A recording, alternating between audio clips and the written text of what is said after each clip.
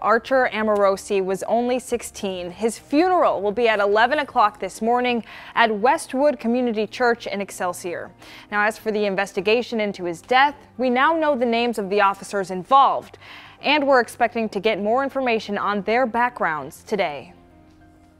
He's my son. Today, his son will be laid to rest. Archer Amorosi's dad says his boy struggled with mental health issues, and when family members tried to find help, they turned to police. My ex-wife called them because they said if they came back, they would take him in for an evaluation. They said they wouldn't ask questions.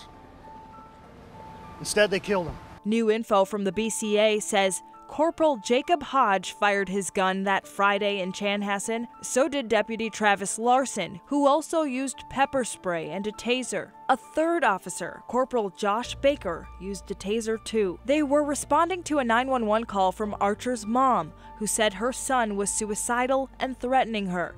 Carrie Levin got a hold of this police radio audio from Broadcastify. He's armed with knives and a baseball bat and has threatened to suicide by cop. After officers got there, Amorosi eventually ran outside, apparently holding a hatchet and gun. Deputies tried to tase him, but it was ineffective. It didn't work. They fired their guns. Shots fired, ambulance code 3. Suspect down. Amorosi was a junior at Minnetonka High School. Tonight, the lacrosse team will play a game in honor of him. That's at 6:30 tonight at the school. Now, in lieu of flowers, memorials to the National Alliance on Mental Illness are preferred.